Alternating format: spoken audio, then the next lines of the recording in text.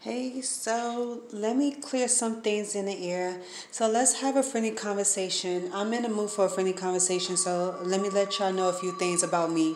So it was brought to my attention that some people have insecurities when it comes to being around me or become a boyfriend of mine.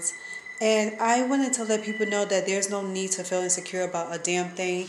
There's no need to feel like you're not good enough for me. The reason why I'm putting this out there because like I say, y'all fail to realize that I am an empath and I am a bit of a psychic.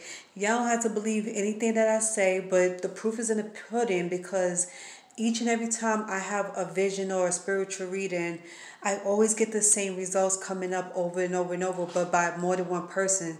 So I'm not speaking just to one person, I'm speaking to a lot of peoples out there that you are good enough in your own way. Everybody's good enough in their own way for everybody else. There's no such thing as a person not good enough for another person unless you proven to that person that you're not good enough. I always say that, and this is how I do all of my relationships and friendships. You're innocent until proven guilty. So that means there is no judgment, there's no cutting people off or writing people off the first meeting.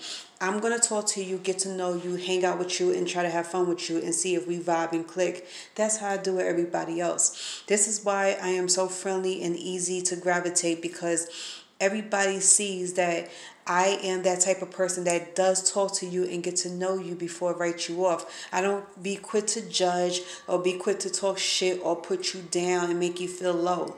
That's not me. I'm a very nice person. And this is besides being a Cancer. This is just me being me because I grew up in a humble household. I grew up where love is explosive everywhere. Like we show nothing but love. We show nothing but care, and I would never write nobody off. So with that being said, please don't assume anything about me and think you know that or because you don't have certain things that I want that you're not good enough for me.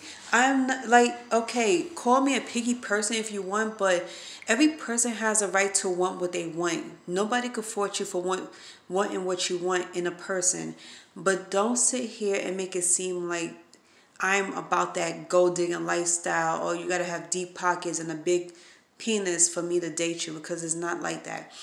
So I just want to put it out there that I am nothing like these other females out here. I am not materialistic. I'm not conceited.